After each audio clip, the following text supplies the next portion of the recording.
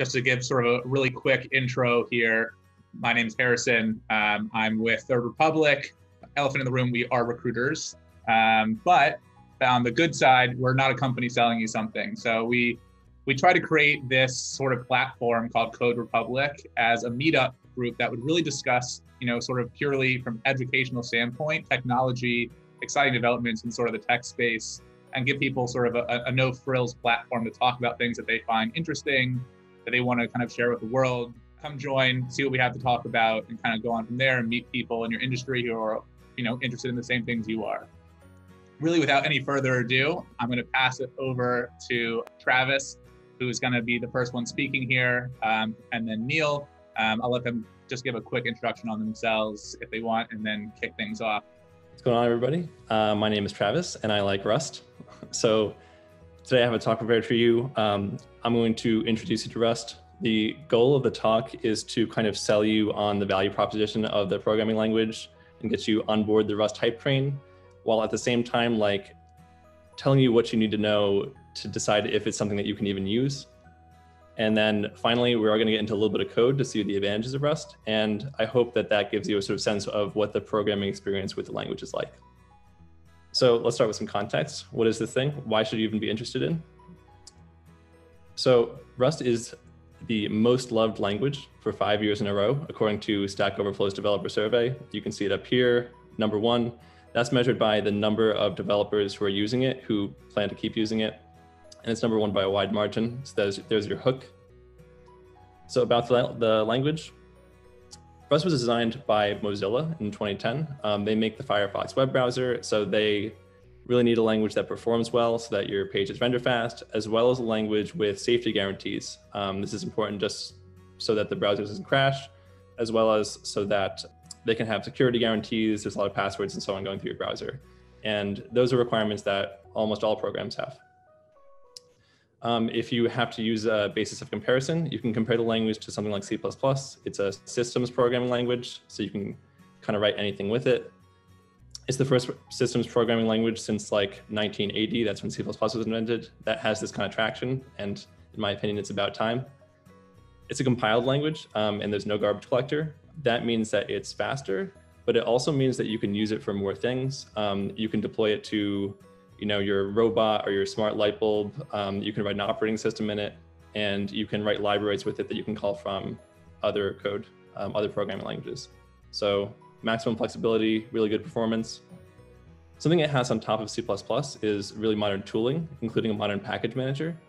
When you're using Rust, adding a dependency to some external libraries is as easy as writing the name of the dependency and the version into a file. This is about more than ease of use. When your language doesn't have a good package manager, the ecosystem devolves around that. So in the example of C++, you end up with these very large monolithic libraries like Boost and GTK. And the reason they're so large is because people don't want to go through the hassle of pulling in more than one dependency if they don't have to. But what ends up happening is you pull in way more code that you need. That means that your compile times are going to be much longer than you needed them to be. And it also makes it really hard to review your code from a security perspective.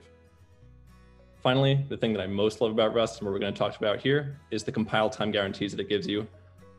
Rust is something that you can compare to C++ in that it's a systems programming language, but a lot of the programming language features that it has rival some of the more high-level languages like Go, C#, and those are the ones that we're going to be talking about.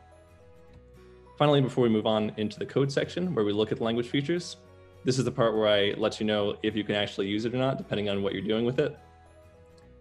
So if you're going to try to write a web server, Rust is great. Any kind of backend service, the performance is great, the tooling is great. I have experience doing this. The Rust community likes to get these domains like "Are we web yet?", which describes the state of using Rust for web-related programming. So here's another one, "Are we learning yet?"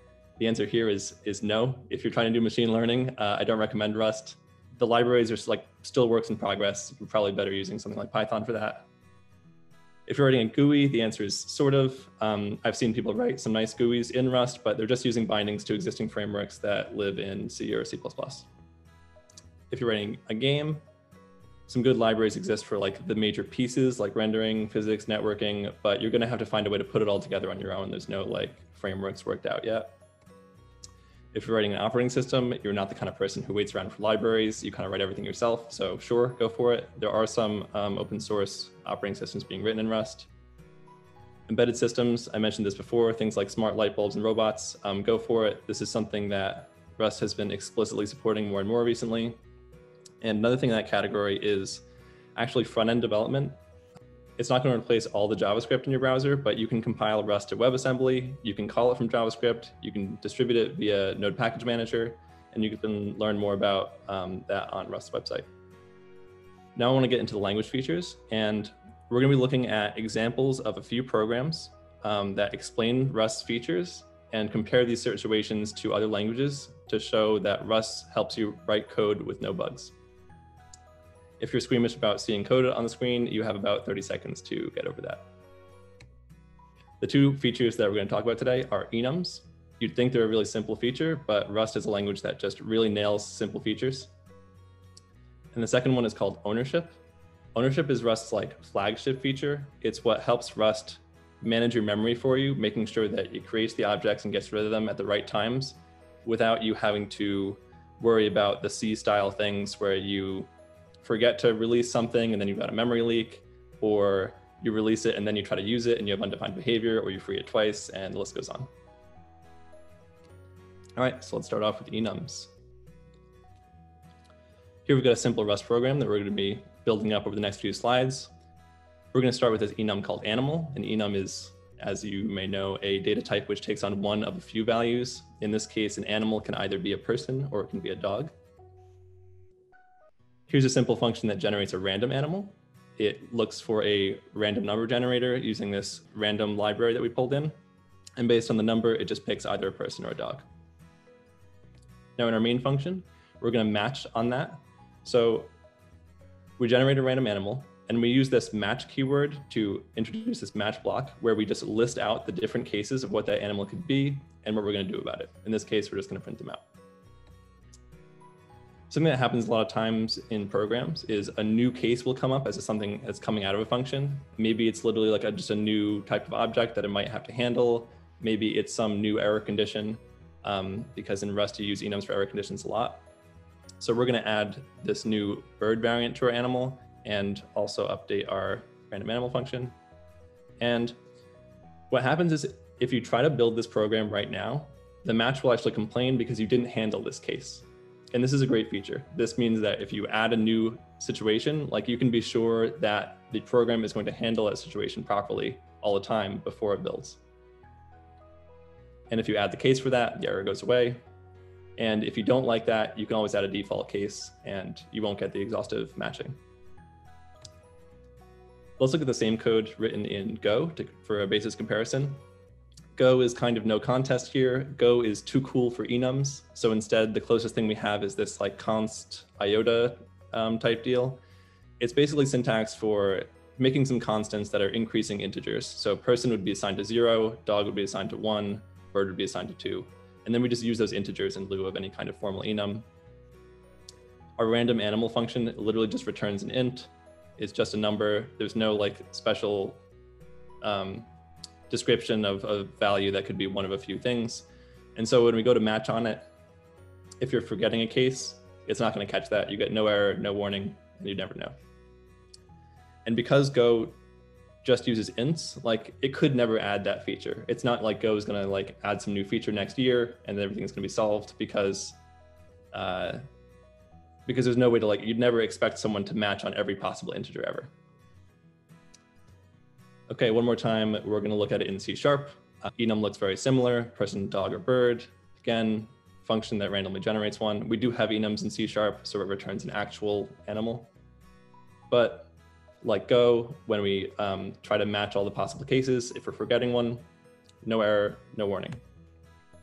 This is something that C++ actually gets right. So very similar C++. They're all like C-inspired languages. Again, animal, generate it, try to match on it. If you're forgetting a case, the compiler will give you this warning. It's saying you didn't handle this one particular value. So far, I'm calling this a loss for Go in C#, and so far C++ is holding up. So let's introduce one more feature of Rust enums that C++ does not keep up with. So here's our Rust code again. In Rust, you can do this thing where here we've introduced a struct for a bird, and birds have a wingspan. Dogs and people do not have wingspans. And on our enum, we can add this data to only one variant of the enum. So it's data that you can only look at if the animal was actually a bird. So the way that we actually look at that data is only when we match that bird case, we get to like pick a name for what that data is going to be, and then we can just look at its wingspan and in this case, print it out. If you try to do that with a different variant, it kind of right away looks wrong to you and to anyone who has experience programming in Rust. And of course, you're going to get an error. It basically says like, that's not a thing, and you can't do that. The closest thing that you can get to this in C++ is a sort of hand-rolled, what you'd call a tagged union. It's, you have an enum that describes the different types that you can have. You have data structures for all of them. In this case, it just left 2 of them empty. And then you kind of package those together into one package with the enum that says which type it is. And then this other thing, it's new in C++ 17, I guess it's kind of new, called standard variant, where it just stores a thing of one of the 3 types that you put in it. But when you're using it, you just have to like try to make sure that you don't access the thing as the wrong type when the enum says it was a different type. And so if you try to access the wingspan of a dog, you will get a dog wingspan. In this case, your program will actually crash. If you want to avoid this, you're going to have to write tests. You're going to have to hope that you write them correctly. You're going to have to run them when you run your continuous integration, and it's going to be a bad time. So that wraps up the enum section. I hope that demonstrates how like a simple feature helps you prevent bugs in a way where in other languages, it's not like you can write a library for that. Like it's very much a language intrinsic, compiler intrinsic feature that helps to prevent bugs that way. All right, now we're going to get on to the second feature that I want to explain today. This is called ownership, and it's kind of central to Rust. It's a little trickier, so we're going to start with an intro to it. And then we're going to look at a bug that actually did happen when I was working at the world's largest hedge fund that took out our trading systems for a few minutes, which is really bad, and how this feature would prevent that bug from happening. So ownership. In Rust, all your data has an owner, and that owner is either a function, like the memory in the stack frame for the function, or it is some other data. So here we're going to have a struct. I called it string owner because it owns the string that's inside. All structs own all of the fields that are inside generally. What we're going to do is we're going to make a string, and then we're going to make a string owner providing that string as that owned field. If we try to use the string after this, even just to print it, we get this error. The error says you can't use that because you don't own it anymore. You can only have one owner. So when I put that string in that struct, like the struct owns the string now and I don't, so I'm not allowed to use it. And so the error tells me which thing I moved, like where I moved it, when I tried to use it again. It's pretty helpful. The most simple solution to this is you just put a copy of the string in there and then you still retain ownership over the original one. And there's a similar setup with functions. If you just take a parameter by value like this, again, we're going to make a string, and we're just going to call this function with the string, and then you try to use it afterwards. When you call that function, you handed ownership of your variable over to that function, and so you're not allowed to use it anymore. If you want to get around it, again, you can make a copy. If you don't want to make a copy, there's an equivalent for the struct situation with this too. You can do what's called borrowing. When you pass it by reference, if you're familiar with C++, it's something like that. The function that you're calling will take ownership, but only until it's done. And when it's done, you will get ownership back. So it borrowed it, it had ownership for a short time. All right, with that under our belts, we're gonna get into this tricky bug. The bug happens when you do some bad things with a hash set. So a hash set is a data structure. It stores things. It has good lookup properties. Basically how it works, some of you probably find this boring, but some of you maybe don't know how it works. So here we go, is when you want to take a value and you put it in your hash map, you hash it, it maps it to some integer. That integer tells you where in the hash map that thing is going to live so that you can quickly find it again if you want to go looking for it. And then you just store it in the hash map. The TLDR is that you don't want to change it once you do this. Because its location is chosen based on its value, if you change its value without actually moving it inside the structure, then when you go looking for it again, you're going to go looking in the wrong place.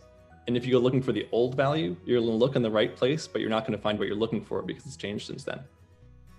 Basically, this thing just disappears. And if you were assuming that it's still in there, you're gonna have a bad time. And that's exactly what happened at the hedge fund. Basically, someone wrote some very reasonable looking code that just like put something in, changed it, and then assumed that it would be there again. And when it didn't find it, it crashed the program. Our most clever, most respected, probably highest paid engineer, it took him a couple days to really track down what was going on here. This kind of thing's very hard to find. So let's look at how Rust prevents this from happening. And then let's just kind of see it in action in some other languages to drive the point home. All right, so the setup is we're going to have this struct value. It's just going to have a number inside. That's the I32. We're going to add that derive tag on the struct that just like implements a hash function for us so that the hash set is good to go. Then we're going to make a new hash set in our main function, and we're going to grab a reference to our value. We're going to add it into the hash set, and then we're going to change it. That's exactly what triggers the bug. And then we're just going to look in the hash set for the old value and for the new value, and we're going to see if either of them are there. So in Rust, we get a compiler error. It says this is a bad time. You're not allowed to change the thing because you gave it to the hash set. Even if you just gave the hash set a reference to it, you're still not allowed to change it because it's a little bit more complicated than just you have exactly one owner. You could have multiple borrowers that are allowed to read the value, but only one borrower that's allowed to write the value, including the owner. So if I'm allowed to write the value, then no one else can see it at the same time. Like that's the check that's going on. And since the hash set can see it, I'm not allowed to write it. This is the same code written in C#. Again, we have a class for the value, we make a hash set, we make a value, add it in there, and then we change its inside so that its hash value would change. When we check if the old or new one is there, neither of them are there, that's the bug. Let's check in with Go. Go is too cool for enums. It's also too cool for hash sets. So instead we use a map, which maps the value to an empty struct. In any case, it's the same thing, make the set, make the value, add the value to the set, change the insides of the value, check if it contains it. Again, neither of them contain it. And in case you didn't get the message, I mean, the same thing happens in C++. We're using the standard unordered set, which is their hash set. All the same things apply, it doesn't show up. And so this is a feature which is intrinsic to Rust. It's built into Rust at every layer. It's sometimes annoying because you're working with it, but you kind of trust it that it's going to prevent bugs. And if you have like heard of bugs like this before, maybe you should be impressed. Like it's kind of cool that a language feature can prevent a bug like this. And if you haven't heard of bugs like this before, your takeaway should be like, there are some very tricky bugs that you haven't heard about, and coding with Rust is going to prevent them from ever happening to you. So that's all the code. In conclusion, I would say that you should prefer Rust over C++ for its tooling and for its language features. You should prefer it over even some modern high-level languages, again, for its language features, because they're still very good, and for its performance and flexibility, because it's not garbage collected. You shouldn't use it if it's missing libraries you need. The flip side of this is if you're looking for a hobby or a side project, the Rust ecosystem is kind of nascent. Like there's a world of opportunity for you to make some new game engine or some new implementation of something that would be like the safest, fastest implementation of that thing ever. This is happening across the board. I use a terminal called Alacrity. It's really fast. It's written in Rust. People are writing shells in Rust. People are rewriting like the Unix command line tools like grep in Rust, and they're good and they're faster. People are writing like the fastest web servers in Rust, and they're also safe. And people are writing crypto in Rust, especially after OpenSSL's like Heartbleed bug that affected like everybody. That is exactly the kind of memory safety bug that Rust is designed to avoid. So people are moving away from that. And then the second caveat is that you shouldn't use Rust if you need to hire people quickly for your company. Rust is a tricky language to learn. I've used it for a year and I'm still learning things. By contrast, a language like Go, I started working at MadHigh, we use Go. And by like day 2, I was up and running with it, even doing like concurrency related things. It took me all of 20 minutes to explain some of the most basic features of Rust that you'd interact with all the time. And as you're going to see in Neil's talk later, the amount of things that you can explain about Go in 20 minutes includes like cancellation and concurrency and synchronization. And getting to those things in Rust, like I'm still reading things and reading guides to get myself up and running on that. But Yeah, Rust overall as language is a thing that you could write anything in. It's just that a lot of the libraries are still emerging. And if you don't want to write them yourself, maybe it's not ready for you yet. Thank you very much. Thank you so much, Travis. Cool. So we're going to pass it over now to Neil, who's going to run through Go and sort of his experience. So I am here to tell you about Go. Like Travis is trying to sell you on Rust, I'll try to sell you on Go, even though it is too cool for enums and hash maps. So I'll just say right off the bat, if you like to do error checking, Go is definitely the language for you, even without hearing the rest of this presentation. If you don't like error checking, you might want to stick around. So this presentation, I'll kind of go over what I think is so great about Rust, kind of what workloads it's ready for, like Travis went over. We'll go through some of the interesting language features, and then we'll kind of compare similar functionality in other languages to kind of drive home the point about how right Go gets certain things. So just a quick history of Go. It was released by Google in 2012. It is a statically typed, compiled, garbage collected language. As of somewhat recently, it has package management via Go modules. Like Rust, it also makes it extremely easy to pull down your dependencies and version them.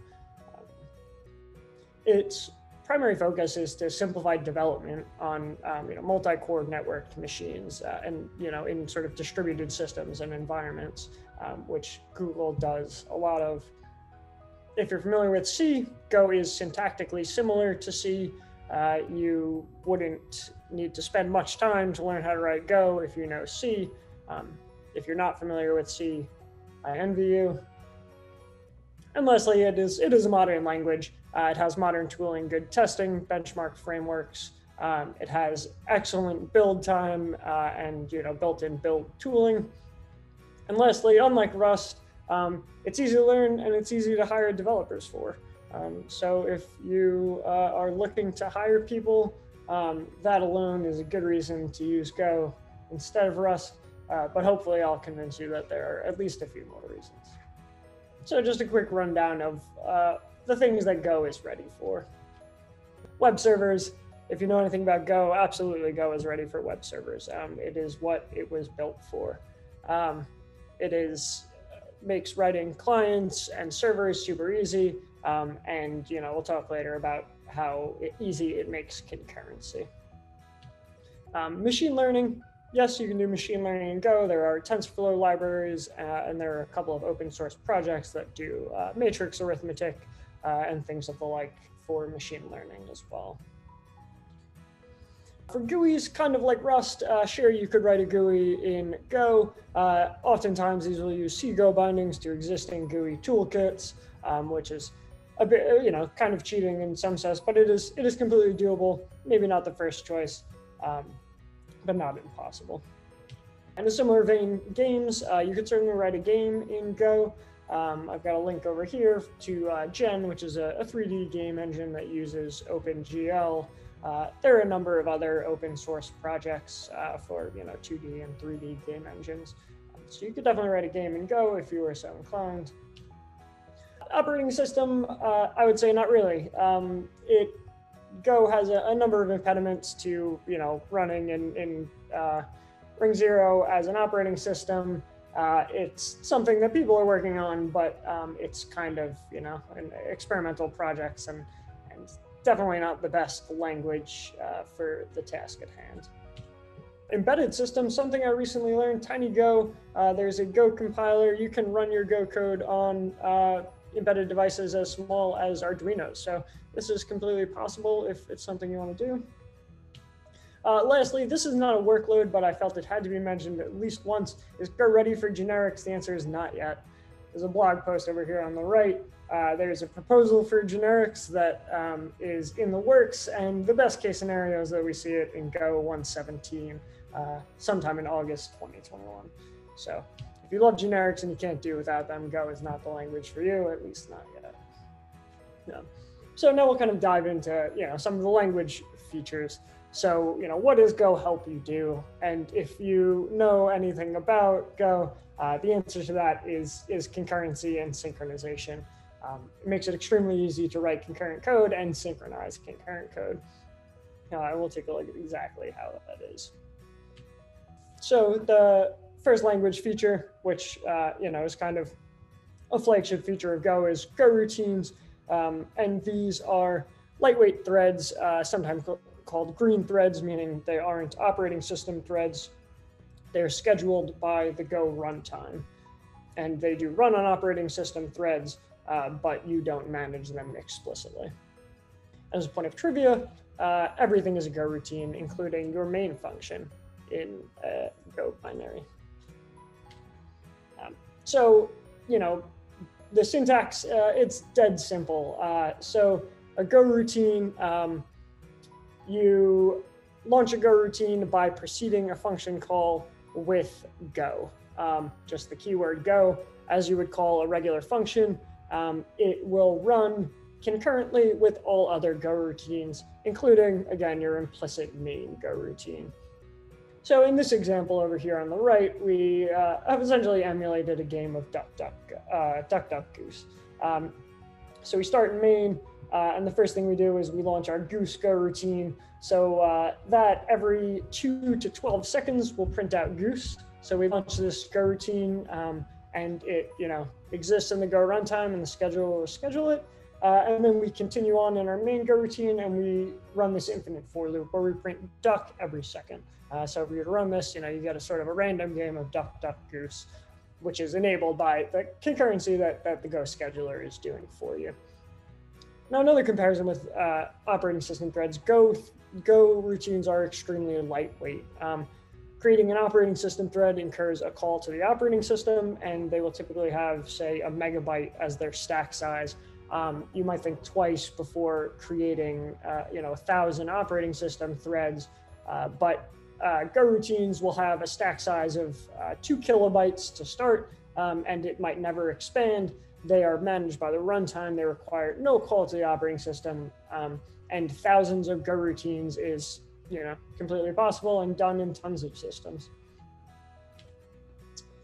So now, as soon as you begin working with sort of concurrent code using Go routines, you will inevitably need to synchronize execution between them. And the Go standard library has some great synchronization primitives that make this pretty easy.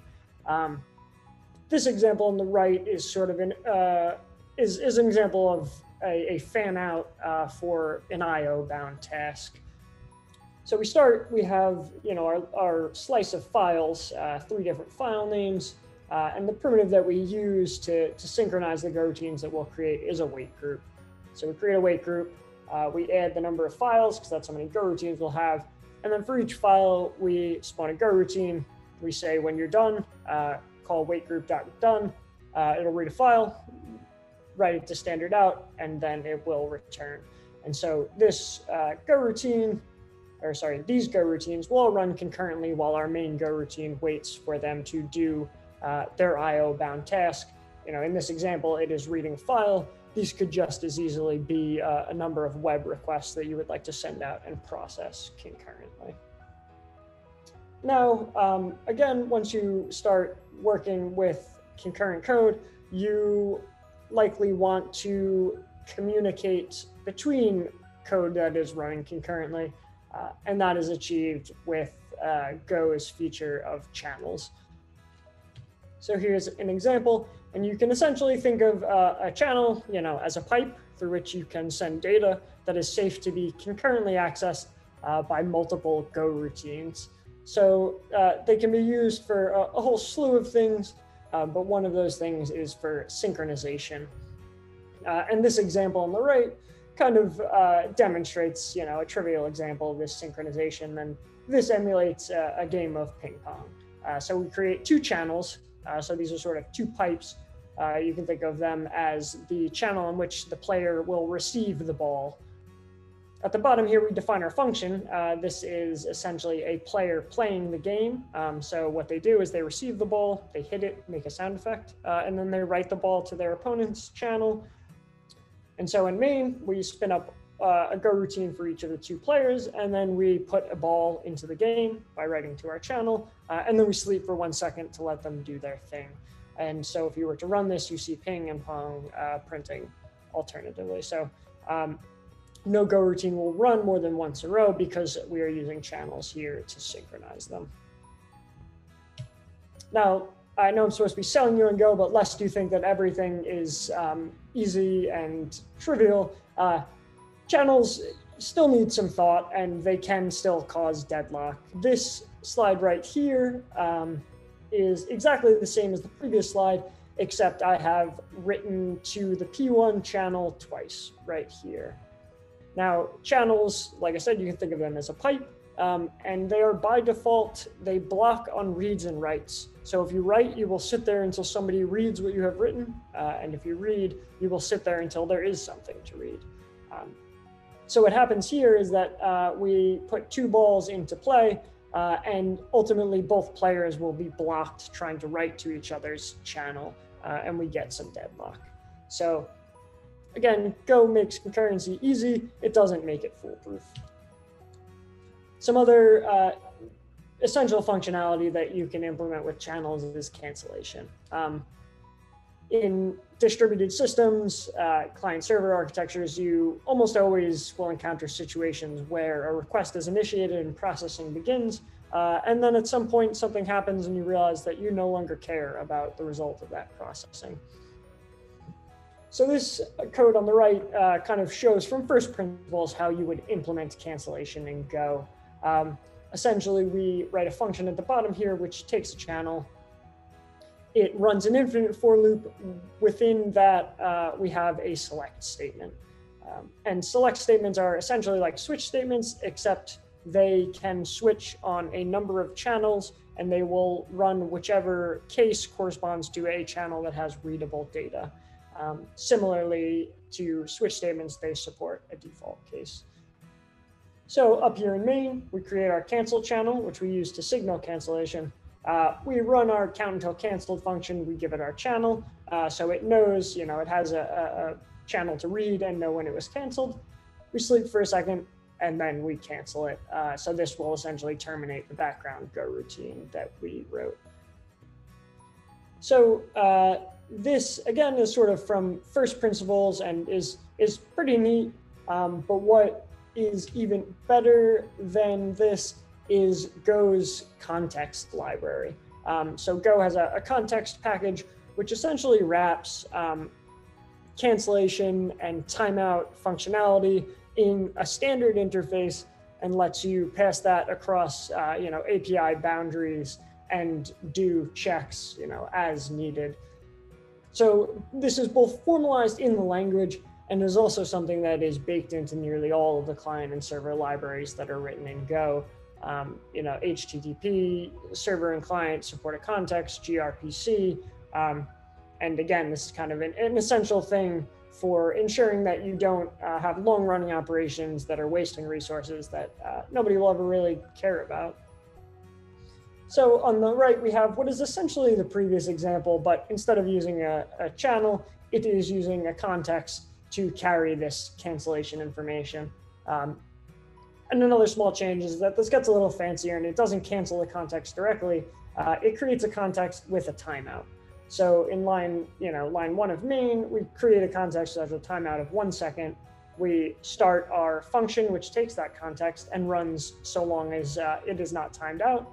And then it sleeps for 2 seconds in main. And so the neat thing about this is that we don't actually have to call an explicit cancellation from our main Go routine. The context handles this entirely for us, and it will cancel our Go routine after 1 second because that's its timeout.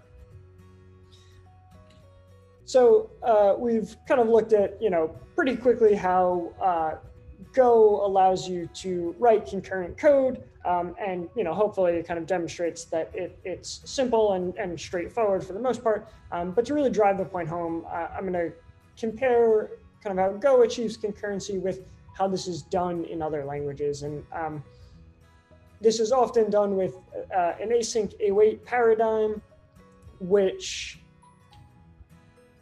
let's see. So async await is used in C#, Java, Rust, and it is essentially a paradigm for indicating that certain bits of code may run concurrently. So in these languages, you typically have to mark a function as async explicitly, and that means that the function may yield its thread of execution at some point. And within that async function, you use the await keyword to indicate that you would like to yield your execution awaiting the result of another asynchronous operation. So in these languages, it's worth noting you can write an async function that doesn't call await, but it is essentially a synchronous function. And that's what we have over here on the right. So this function is called async, or rather it is annotated as being asynchronous, but it never calls await. And in C# you'll actually get a compiler warning for this. Up here we have what is actually an asynchronous function. So without getting into too much detail, this is usually achieved through the compiler splitting your function into multiple fragments around these awaits, generates a state machine that essentially acts as a stack frame for your function, and this allows pausing and resuming execution at a later time.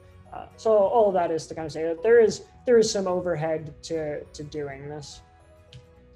And not only is there overhead, there are kind of some constraints that make this even more painful, and that is that asynchronous functions may only be called generally by other asynchronous functions. So now whenever you create a function, depending on what it's doing, you have to make this decision whether or not it should be synchronous or asynchronous.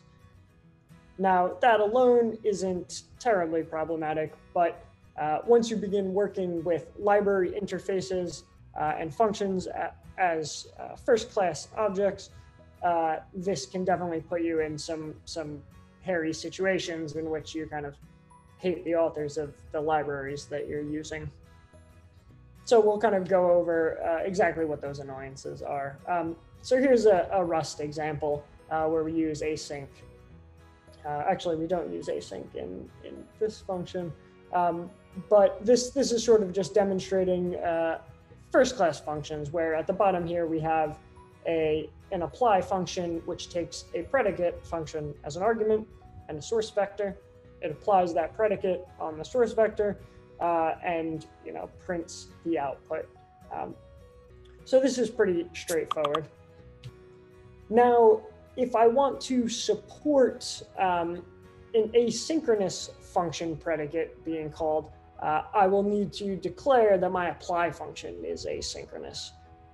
Now, that's all right, but again, it means now my apply function can only be called from other asynchronous code unless they want to sort of jump through the hoops needed to call it from synchronous code. And so you can see the sort of changes that have to happen here. Now, if I want to call asynchronous code from synchronous code, I kind of have these hoops that I described earlier, where I need to sort of indicate that I'm a synchronous function and I'm calling an asynchronous function, and this incurs sort of a nested async runtime, which again is additional overhead for whatever I'm trying to run. This is an example in C#. I won't go into it too much, but at the bottom here you see the same thing where we need to kind of jump through some hoops to call an asynchronous function from our synchronous function, which takes a predicate function as an argument. So, hopefully this kind of demonstrates how async await can cause some difficulties during development, but well, these are essentially the decisions you have to make if you are writing a library interface. If you are writing functions which are inherently synchronous, you're kind of fine. You can write them as synchronous, and that's okay. If they're not truly synchronous, you need to, use it in like the example of Rust, nested runtimes to sort of pretend that your synchronous function is asynchronous. If you make your exported functions asynchronous, now they can only be used by other asynchronous code, unless that code jumps through the hoops of, creating a nested runtime and running your asynchronous function. So that's kind of the pain that you have to deal with in other languages. And now to loop back to Go, on the right, we kind of have a simple example of a function as a first class argument. So at the bottom, we have this apply function, which again takes a predicate. And that predicate in this case is this double function, which doubles our arguments. So we iterate through our slice and we double everything. Now, what if we want this function that we call to potentially be something asynchronous? Is there anything special that you have to do? And the answer is no, there's absolutely nothing that you have to do. And that is because at the lowest level, the Go runtime has essentially removed the distinction between synchronous and asynchronous code. And so this example here, much like the previous example, takes a predicate function, but instead of doing something that we know is synchronous, like doubling a number, we will call this lookup function, which has some pseudocode. It reads from a database. Now, this is likely to incur a network call and probably block on some I/O until we get a result. So this is an asynchronous function by nature, but there is absolutely nothing that needs to be done to indicate to the Go compiler or even in your code to indicate that this is an asynchronous function and it may yield execution. Now, this is actually pervasive enough in Go that essentially all of the standard library functions, which say, make syscalls to read files, are inherently asynchronous, and they themselves may yield execution to other Go routines while they are waiting for their results. And essentially all of this happens transparently to you. You have to make virtually no considerations about what is or is not asynchronous and when it may or may not yield its execution to allow something else to run. And interestingly, it's not just your main function that gets a Go routine when your binary starts. The garbage collector and the Go scheduler themselves are run as Go routines. So again, it is essentially all Go routines all the way down. In conclusion, if you are writing concurrent code, you're writing web servers, you need to do stream processing. Go, it's really hard to beat the ease of use around its concurrency features.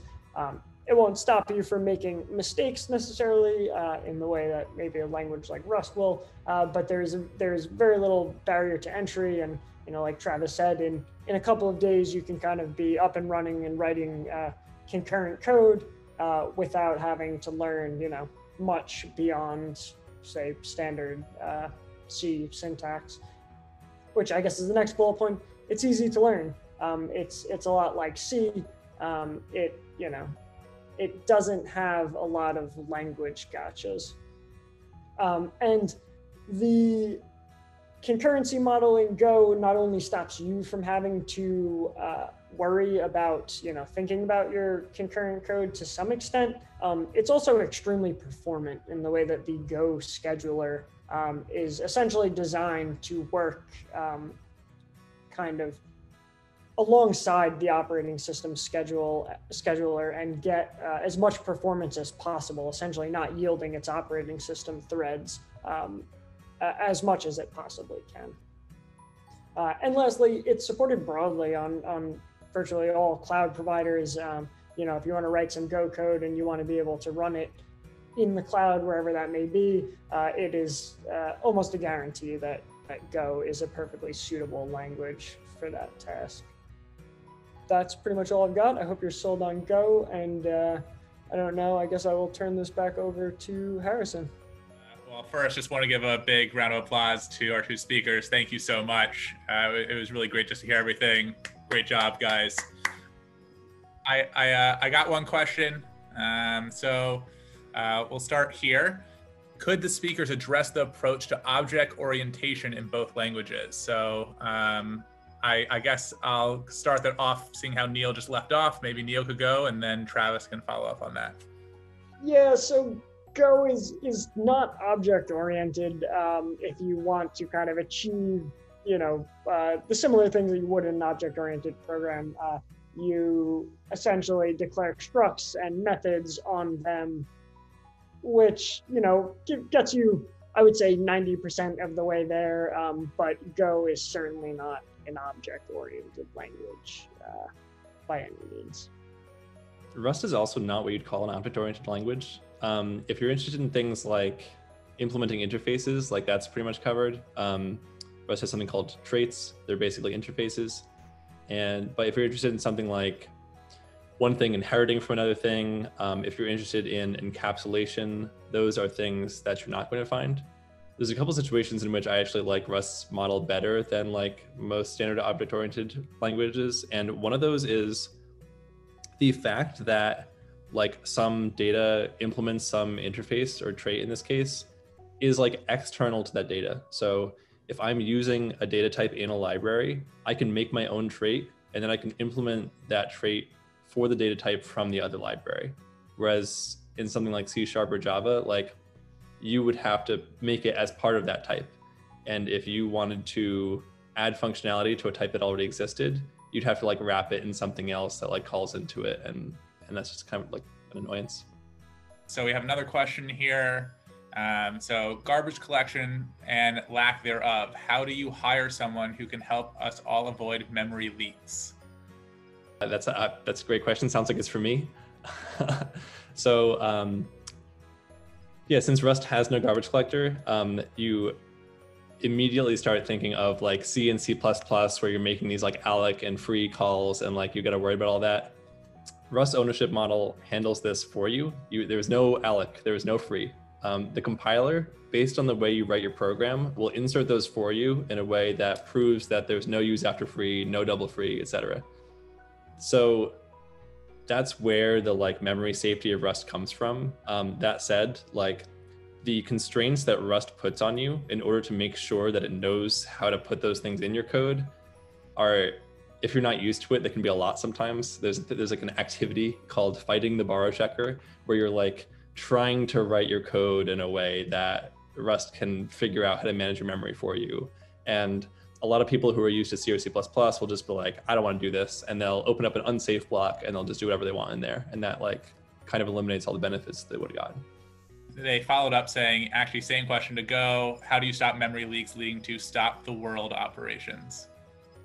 Yeah, this is like, I mean, going into like the Go garbage collector is, like probably a whole hour presentation in and of itself. But I think that in general, Go makes it pretty easy both to not leak memory and to not allocate and free memory via the garbage collector in a way that you get these sort of stop the world events. I mean, again, the garbage collector is run as a Go routine. It runs concurrently, and the scheduler will actually try to, while the garbage collector is running, only schedule other Go routines that will make no heap allocations. And so that's sort of like, at least a minor way in which we try to still get things done while we are doing garbage collection. But, again, there's, I think, I forget what company, somebody out there has a great article on essentially switching from Go to Rust because garbage collection was killing their service. And it kind of comes down to don't store a ton of references to things. For example, storing a reference in a map is a horrible idea and it makes the garbage collector have to do horrible things. These are things that, you probably don't realize until they've like wrecked your program. But in general, it's kind of easy to avoid these pathological cases, once you've learned what they are. Yes, there we go, Discord. Thank you. One more thought on that is that Go actually has this cool optimization where if it knows that your object and the references to it aren't going to like outlive your function or be returned by it or anything like that, it will stack allocate those objects and then clean them up right away. And that reduces the strain on the garbage collector, which just keeps things running smoother. And we have another question here. I guess it's gonna be, towards Neil, but Travis, if you want to fill in afterwards, you seem to, I know you work with it a bit too as well. So curious your thoughts on the advantage on Go's threading model versus other languages that have similar things built in to the language's features, parallel for lightweight threads, coroutines, etc. Yeah, I mean, I guess I'll just say quickly, actually, that, the two languages I know best are Go and C, which are kind of, on opposite ends of the spectrum, and that Go, kind of does a lot of lightweight threading and concurrency for you. And if you want to do the same thing in C, you're completely on your own. So I would actually say that I don't think I'm in, kind of a great position to compare, Go's implementation of lightweight threads or coroutines to kind of other systems. I don't know if you, Travis, have any thoughts? I was doing some research for this talk actually, and I think I can share some answers on this. So in terms of coroutines, like one of the nice things that Go gives you that you can't get from a library that you'd write in like C is that Go will automatically insert the like yield statements or like the await statements that will yield control of the Go routine back to the scheduler to schedule a garbage collection or another Go routine. And with any other language, if you're writing your own library, you're gonna have to do those yields yourself. And if you don't do them properly, you're gonna have a bad time. I mean, on top of that, like the only other language that I saw that did that, I think was Erlang, and like nobody uses Erlang. I'm not sure exactly why, but there's probably a good reason for that. So, aside from that, you're writing a library, you're writing your own yield statements, or I think C# and Rust and some other languages maybe have async await, and we saw some of the drawbacks with that. You've got this like problem. I've heard it called like, what color is your function? Like every function's got to be sync or async, and like working between those two things is a big hassle. And then I guess going back to Neil, so or maybe just following up on the question around garbage collection. So what makes Go's garbage collection more efficient than Java's? I say this because I haven't heard of the kind of complaints that are directed towards maybe Java. I don't know that I have like a great answer beyond, Travis mentioned kind of one of the optimizations is allocating things on the stack. If we, know that that is a fine thing to do and we can clean them up when we're done. But I'm actually not really super familiar with the drawbacks of Java garbage collection, which is something I'm thankful for, to say why Go excels compared to Java. I've actually heard some horror stories about Java. I think that it's not the garbage collector's fault in Java. Like Go is like a value-oriented language, so you can make values by value and then get references if you need them. Again, the compiler has the optimization that aligns the like heap allocation if it can. In Java, you don't have custom value types. Every time you make a struct, that's really a class. And every time you make a new one of those, it's always heap allocated. And I think that just puts a lot of strain on it. And I've heard people Scala also uses a JVM, so same garbage collector. They run into what they call GC hell. And it like runs in certain conditions, it never terminates, and they just have to like close their program and reopen it. What are some good resources for people who want to dive deeper into either Rust or Go, for sort of side projects or ways to really dive deeper than just sort of like playing around with it? Honestly, Google's pretty good. They make a fine search engine. Like I'm sure if you Google either one of them, there's some like books on Rust that exist online that people have written, and they're pretty good. I don't think I could do a better job than Google for finding you getting started resources. Yeah, I mean, similarly for Go, Go has great documentation. The standard libraries. There's tons of open source projects if you're kind of just actively looking for something to contribute to. But yeah, I mean, I'm sure that there are probably books on Go, but Google has their tour of Go as well as kind of some more detailed rundowns of Go's features, and at least in my mind, those are sort of like the canonical sources, and at the very least, the first place you'd want to look. Thanks everyone for joining. Again, a huge just round of applause to Travis and Neil. It really was awesome. I think that you guys did a fantastic job. But yeah, really thanks to everyone coming. It was really awesome. Like I said, we're going to be trying to put on a few more of these. The idea is purely educational. If you have things you want to talk about, if this inspired you to get involved, please feel free to reach out to myself.